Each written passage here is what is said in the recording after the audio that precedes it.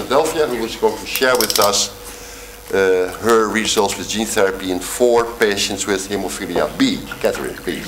Okay, so first of all, I would like to thank the European Hematology Association for giving us an opportunity to provide an overview of these data, and I'm presenting this work on behalf of Spark Therapeutics, where I actually work now, and our colleagues at Pfizer, who are partners in this work, investigators at the Children's Hospital of Philadelphia and at the University of Mississippi Medical Center, and Dr. Spencer Sullivan of the University of Mississippi Medical Center will be presenting the data this afternoon.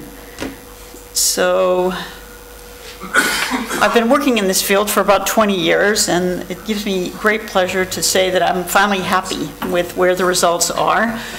So hemophilia is an X-linked bleeding disorder caused by a deficiency of either factor 9, which is called hemophilia B, or factor 8, hemophilia A, and the work today is about hemophilia B. The disease is characterized by recurrent bleeds into the joints, and on the bottom picture there, if you've never seen a joint bleed, this is a little boy with an untreated bleed, and you can see that the joint expands until it fills with blood, and the back pressure from the bleed finally pinches off the vessels and the bleeding stops. The most famous sufferer of hemophilia B is shown in the picture above, Alexei Nikolaevich, the last heir to the Romanov throne, who ironically did not die of hemophilia, but of the events of the Russian Revolution. The largest category of patients are severely affected and have less than 1% normal levels of factor 9, but patients with a modest increase into the range of 1 to 5% are moderately severe, and those with levels above 5% of normal are only mildly affected. And currently we manage hemophilia by intravenous infusion of clotting factor concentrates anywhere from 3 times a week to once every 10 days or so for extended half-life products, but patients are maintained on these intravenous infusions for life. Previous work in gene therapy has been shown to achieve levels in the range of 5 to 7%. These were data published by Amit Nathwani at the University College London. But to achieve those levels required a dose that also elicited an immune response to the vector and required a brief course of steroids for 4 out of 6 patients who received that dose. Now, the work that's going to be presented today involves a novel vector that we developed at Spark. First of all, it has a novel bioengineered capsid, and this is the first test of this capsid in human subjects. And it drives, under the control of a liver-specific promoter, a factor 9 variant that encodes a high-specific activity factor 9 species. And so the trial itself involves intravenous infusion over a period of about 1 hour of this vector in a saline solution. So the phase 1/2 study that's being presented is in adult males with severe hemophilia B, severe or moderately severe hemophilia B, and the primary goal of the study is to evaluate the safety and tolerability of this novel factor 9 vector. The hypothesis of the work was that if we could engineer a vector efficient enough, we would be able to infuse it at a dose low enough that it would drive levels of expression greater than 12% of normal, which in previous work has been shown to be associated with an absence of joint bleeds in natural history studies of people with mild disease, and that infusion at a low dose would eliminate the need for any type of immune suppression with steroids.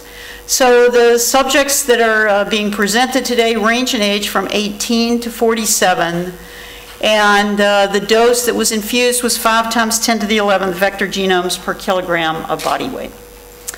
And we followed factor 9 activity levels, liver enzymes, bleeding episodes, and factor usage over a period ranging from 7 weeks to 26 weeks or 6 months after the vector infusion, and the results are shown here.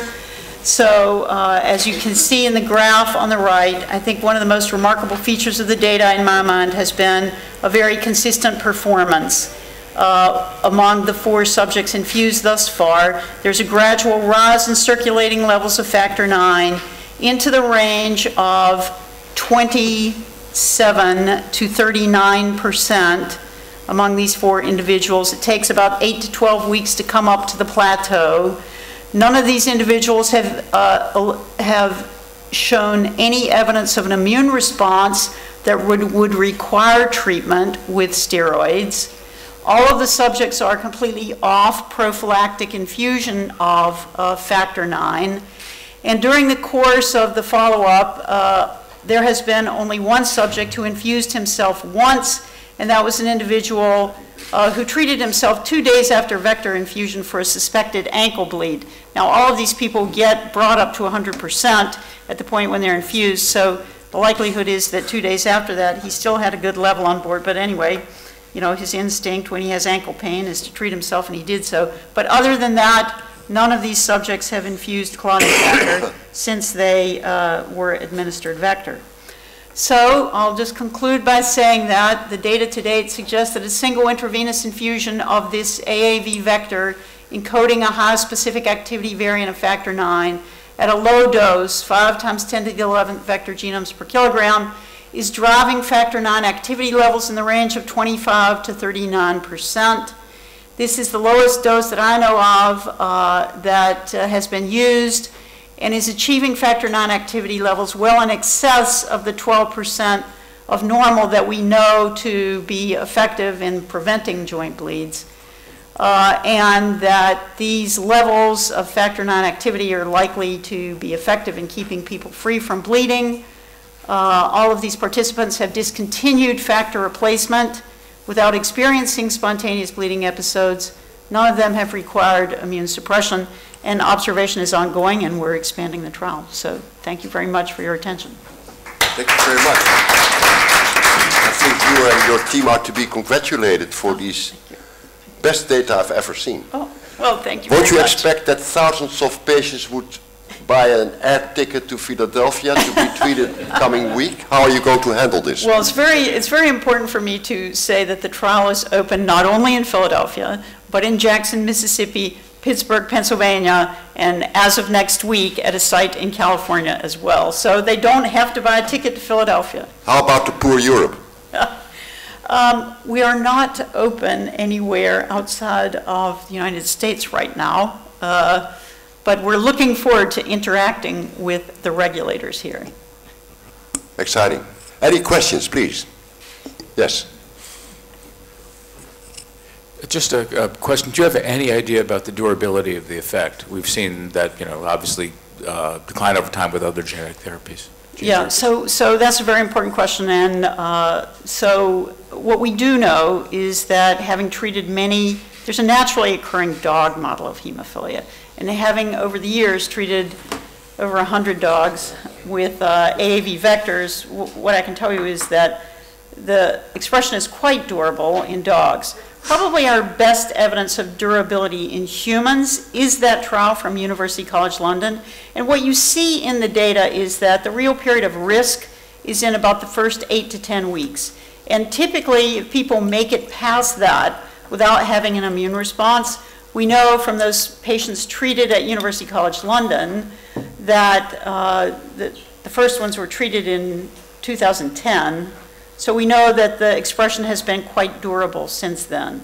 So if you make it past the first 8 to 10 weeks when you're at risk for an immune response, then after that, it appears to be durable in humans as well. Would that suggest that then if people don't have that response, you could try to retreat?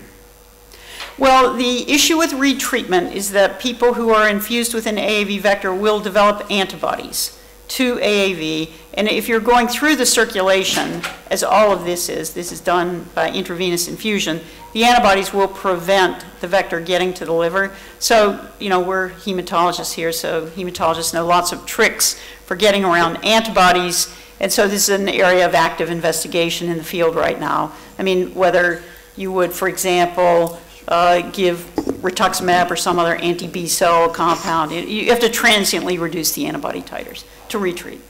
Yes. I just had a question. This is very exciting data. I couldn't help but ask a question. I saw that it looks like the factor levels were continuing to go up over time. Do you anticipate these to continue to go up? Yeah. So. And my second question is, in the future, where do you foresee this administration of drug? In childhood? At what point will patients be receiving this? Okay, so those are both very good questions. So the first question about the kinetics of the rise. The graph that I showed there has data for about 10 weeks.